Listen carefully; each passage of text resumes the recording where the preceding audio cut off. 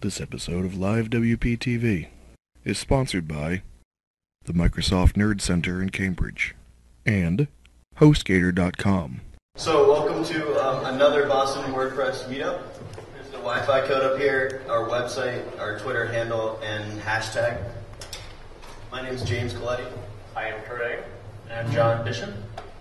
Organizers. So a quick shout out to Microsoft Nerd. We've been meeting here for about 3 years now, and they provide an awesome venue. And sometimes we meet on the first floor. Sometimes we get this really awesome space here. So thank you, Microsoft.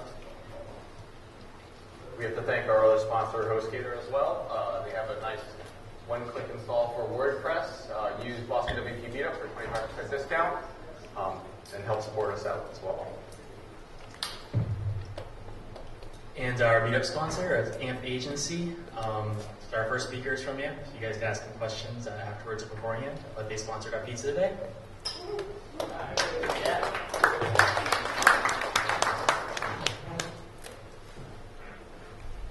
So we are currently now the second largest WordPress meetup in the world, with just about 1,300 members. New York. By a lot. By a lot. 2,000. Yeah, we'll get there. We're growing every day, and our team has grown now to 3 organizers. We're looking for 1 or 2 more contributors to help join our team. Feel free to email us if you have some time to spare and would like to contribute to this group, organizing, administrative stuff, handling all the stuff that we do. And if you did email us, could you please email us again? Because we just get so many emails every day that we miss a lot of them. So, well, I apologize. We apologize for anything that we missed. We also have a website, bostonwp.org. You can jump to the meetup page from there. We also have forums. It should be up soon. Sorry, it's been down for a little while, but we're working through that. And there are job boards up there. It's a great place to find local WordPress developers and freelancers, so check that out. And we also post the meeting minutes and videos after each meetup up on that site. So go check it out if you haven't already. And if you have a job that you want posted, feel free to sign up and post your job on here as well. So big announcement, WordCamp Boston 2012. The date is July 14th and 15th. For those of you who don't know what WordCamp is, it's an all-weekend camp all about WordPress and everything about WordPress. It will be held at Boston University like it was last year. The website, 2012.boston.wordcamp.org. If you want to see what happened last year, go to 2011.boston.wordcamp.org. We are looking for speakers, volunteers, and sponsors. Call for speakers closes May 19th. We are always looking for volunteers to help out. And if you are interested in sponsoring WordCamp, shoot us an email. And there's actually a form on the site. Feel free to fill it out, and we'll get in touch with you. And if you are looking to speak, if you have any ideas or looking for anything from SEO, theme development, design, if you're not sure, ask us, but we're looking for all kinds of stuff. So, anybody have any questions? How much is the sponsorship? It's on the site. And they range from $250 to $3,000. Yes. What's involved with the offer of volunteers? There's a lot. You can help out speakers, get their talks ready. You can help set up the rooms, some AV, guiding people where they're going, registration. We need help for this particular meetup. Wow, there's a lot. If you are interested, we can talk a little bit later. But there's a lot that goes on behind the scenes. All right, so we have a May meetup already, May 14th. It's scheduled on meetup. Oh, sorry.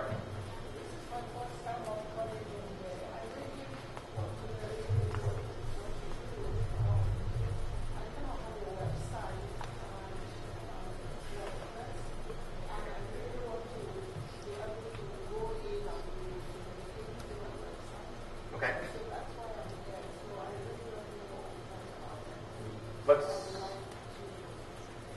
After this, let's talk in the back. How's that? The May meetup, May 14th. It's on meetup.com. We originally had it scheduled for Microsoft Nerd.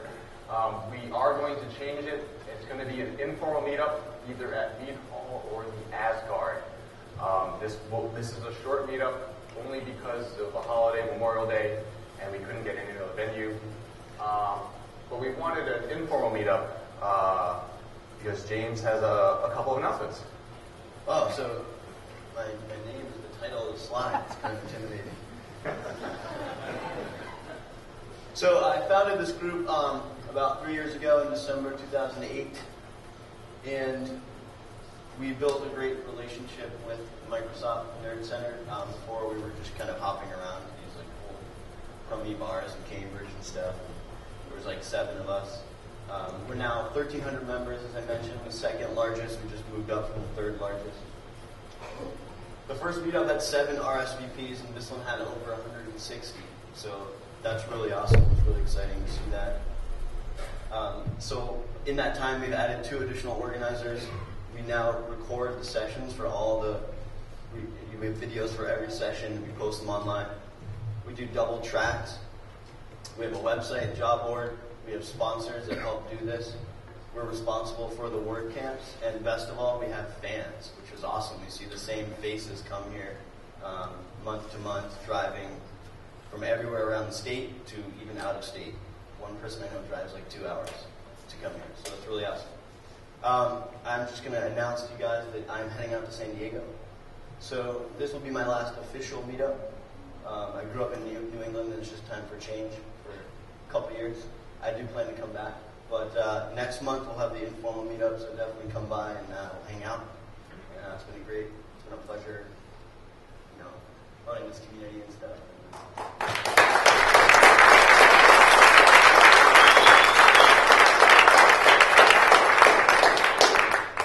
The metaphorical torch will be passed on to these 2 guys. You're in good hands. Yeah.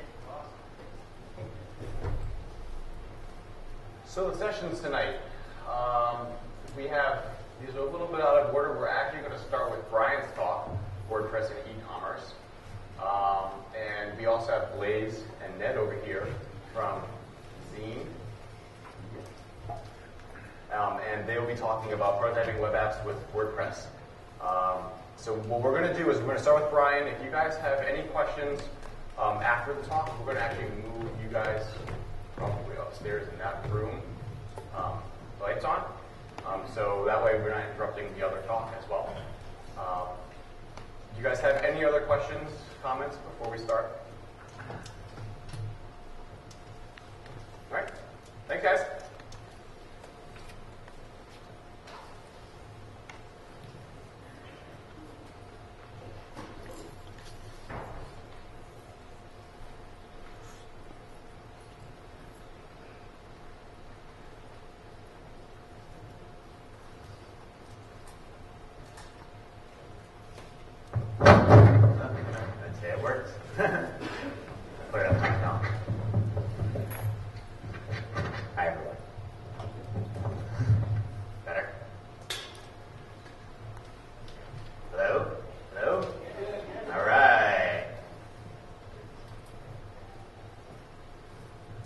Thank you guys, and thank you all for having me here tonight. I'm excited to be here, part of this record-setting meetup here in Boston tonight. And this is my first time presenting at a meetup, so hope you all enjoy. So as the guys mentioned, I'm going to be talking about WordPress and e-commerce this evening. And before I get into that, I wanted to just kind of give you a little bit of an overview of myself, for those of you who don't know me, and as well as AMP, who is sponsoring this event tonight for the pizza. So my name is Brian Piccolo. I am the VP of Interactive at AMP, and I'm responsible for overseeing all of the technology and development that goes on at AMP. So web design and development, mobile development, social, and banner ads, anything in the interactive space. I've been at AMP for about 2.5 years now, and been in the interactive space for over almost 15 years now. AMP is a full-service digital agency here in Boston. We were founded in 1995, and our services really run the gamut in terms of the agency space. So we do the traditional advertising agency offerings, brand strategy, creative development, and experiential and promotional marketing. Whoops, yeah, sorry. There you go. We also have a full suite of digital offerings. So everything from media buying and planning to web design and development, mobile development, as well as social media and really everything in between. So as a full service agency, we really offer our clients a one-stop shop. And everything we do is kind of grounded in consumer insights. And we use those learnings in our proprietary research to really craft custom marketing solutions for our clients. Our clients really run the gamut. We work with Maybelline of New York on Garnier Fructis business. We work with Lifestyles Condoms, and a bunch of big national brands in between. So Samsonite, Intel, NFL players, and we're also hiring. So if any of you are interested, you can come see me and some other of the AMP folks after the meetup. So why WordPress for e-commerce? As you all know, WordPress is indeed become a true CMS platform. So, no longer is it just for blogging. Its ease of use and its developer-friendly architecture has really, are really two key reasons why it has evolved the way it did, as well as communities, like this meetup group. In the e-commerce world, I'm sure a lot of you have experience with some of the shopping cart players out there, OS Commerce, ZenCart, Magento, and I'm sure most of those experiences have not been pleasant ones. And CMS and shopping carts and e-commerce have really always been kind of separate disciplines within the interactive space. So CMS is, really meant to create, publish, and manage content. And there's great platforms out there for doing that, WordPress being one of them. And in the e-commerce space, it's really, the shopping carts that are there are really focused on transactions. So selling stuff online, managing your products, managing that transactional component. Sure, there are CMS systems out there that have e-commerce modules that allow you to sell stuff, but they lack, some of the advanced features of the more robust shopping cart platforms. And the shopping cart platforms, sure, they do some content management and allow you to, add a privacy policy or a terms and conditions page, but, they're really not made for managing content. And WordPress really has, in my opinion, a unique opportunity to kind of bridge those two gaps, and is already doing so. Because of its ease of use, because of its the community that is around it, when you take some of these e-commerce plugins that I'm going to be talking about tonight and marry it with the WordPress platform, you truly get a robust and a seamless integration of CMS and e-commerce. So that's what we're going to be talking about tonight.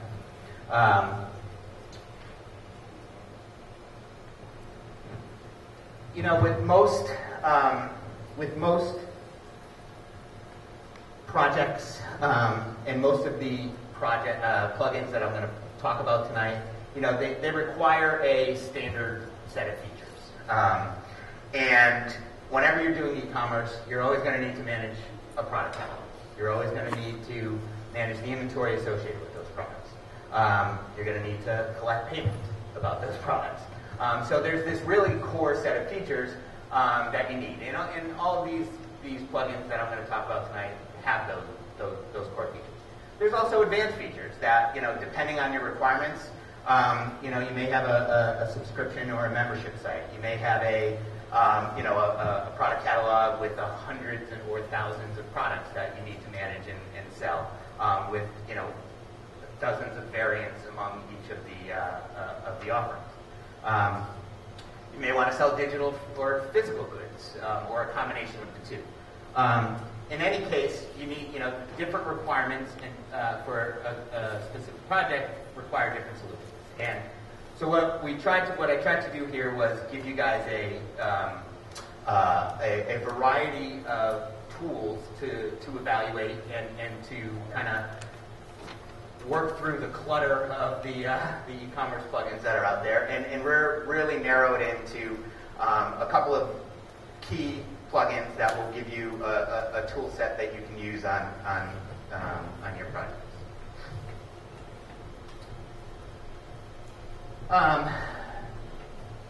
So we're going to start with free plugins. We're going to take a look at some premium plugins that are out there as well.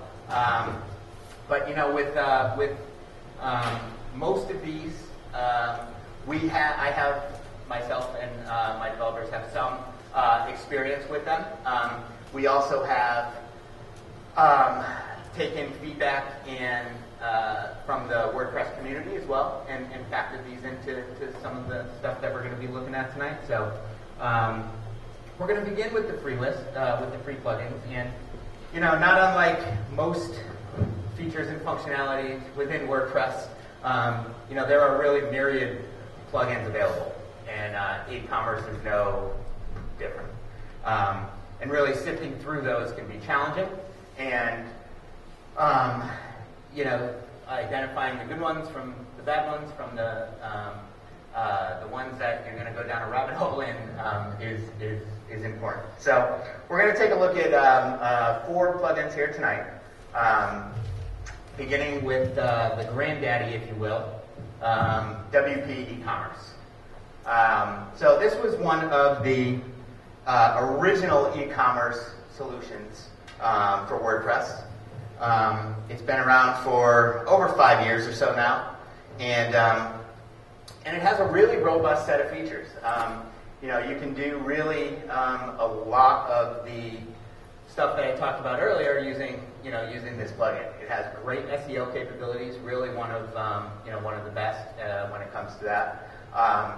They do have premium upgrades available, and most of these free plugins that we're going to look like do offer some premium add-ons and premium extensions. So you can get up and running pretty quickly for free.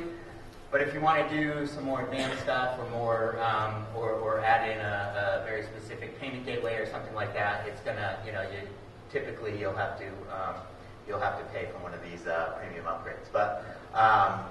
But it is free out of the gate, and because it's been around for so long, it really has extensive documentation. So there's a lot of information out there about this plugin, and to help you get going.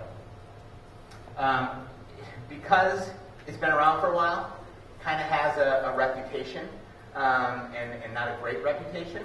So it's known for not the best user interface and usability, and also it's known for being a bit buggy. But it's been around this long for a reason. People are using it, and by the number of downloads out there, you can tell. So the next one we're looking at is Cart 66 Lite. So there's also a premium Cart 66, which we're going to actually look at a little later. But they do offer a light version to kind of get you up and running and out of the gate. It's really a simple approach to e-commerce. So this is one of those kind of point solutions where you may want to only offer one product, or you're selling, say, a report or a white paper or something on your website, and you just need the ability for someone to pay for it. This is a great solution for that, because there's really no storefront per se with this. What it does is it gives you the product management and the back end capabilities, and then it allows you to add the products to any page or post within WordPress, as well as a variety of widgets. So there's not necessarily a catalog that you can go into, but still provides that standard feature set of the e-commerce functionality. It's probably good to note that this Cart66 had a recent security exploit that took them a little while to actually address. It actually took Alex King to out them, so to speak, and then once they were, once it was brought to their attention, they quickly addressed it. Their whole support model has changed because of that. So they've improved greatly since that little incident. But I thought it was worth noting. The next two we're going to look at here, JigoShop and WooCommerce, are kind of the OS Commerce and ZenCart of the WordPress e-commerce plugin. So JigoShop was started about a year or so ago, maybe a little less, and it's a great platform. They have a really nice set of features to allow for that promotional aspects of e-commerce. So cross-sell and upsell and related products and product reviews and all of that stuff comes pretty standard with it. They also have a pretty extensive language pack offering, so you can localize your storefront in a variety of languages, which is nice. And they too have a pretty extensive documentation and community support available. WooCommerce is the first plugin, I think the first plugin offering from Woo Themes, and I'm told that the site is back up as of a little while ago. So WooCommerce is actually a fork of JigoShop, and they probably a little under a year ago broke off and launched their own branch of the JigoShop code base. With Woo, you're getting that really that really great integration with their themes, and they offer some really good premium add-ons and premium themes. They have great support available, and have really kind of taken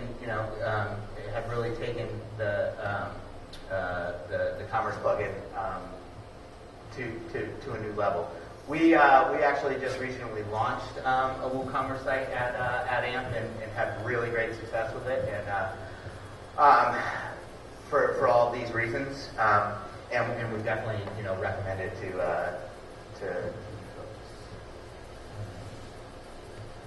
So those are the free plugins on our short list. We could definitely get into some of the additional features if you guys have questions or run out later. Taking into the premium space. So again, as most of you know, premium plugins, typically will, as I mentioned, offer some additional features, extensions, or commercial support, premium support, as well as access to future upgrades. So you pay a little bit, you get a little bit from them, and much like the free plugins available, the quality and the of the premium plugins vary as well. So there's people charging for plugins that are not very good out there, and so we narrowed our short list down here to our top three: MarketPress, Shop, and Cart66 again. One big, and just before we get on, as I'm sure you a lot of you guys know, one of the big differences between a free plugin and a premium plugin is the support that you get. So most free plugins offer community support, so you have, sparse documentation online, as well as a forum or a listserv somewhere that can help answer questions or get support from the community of users and developers that are using their product. With the commercial product, you get that premium access. You get that access to premium support. So a dedicated email or a dedicated ticketing system, which is nice in a lot of times. When you just need that answer, it's sometimes worth that the couple of bucks to have a direct line to someone. So MarketPress is an offering from the WPMU Dev folks. If you guys aren't familiar, I'm sure you are with WPMU Dev. It's a great site. They offer a variety of packages with access to all of their themes, all of their plugins. Their plugins are pretty well put together. They have robust feature sets and really nice support and documentation available. They have videos, tutorials. So if you're not familiar with them, I definitely recommend checking them out. Their e-commerce offering is called MarketPress, and it's really great. There's a ton of features into it. Everything that you would expect from an e-commerce a shopping cart plugin. And one of the nice kind of features is a WP Ecommerce importer. So if you are fed up and frustrated with WP Ecommerce, they make it really easy to switch.